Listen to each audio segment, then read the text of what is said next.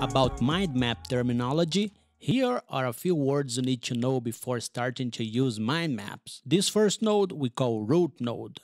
There is two kinds of edges on mind maps. The first one is the edge surrounding the node. You can see here a green square shape surrounding the node. This is the node edge. The other one is called Freeplane edges. It's the edge between nodes, the edge that connect the nodes, as you can see here. This yellow node will be our reference node for now because I need a reference node to name the nodes around it. If we pick this yellow node as our reference node, the node behind it is the parent node, and the node in front of it is the child node. The node above this yellow node, this node here, is the sibling node above, and the node under it is the sibling node under. If we pick those three nodes as our reference nodes, this node in front of them is named summary node, with this bracket embracing the nodes behind it. And finally, we have this floating node. It has invisible edges.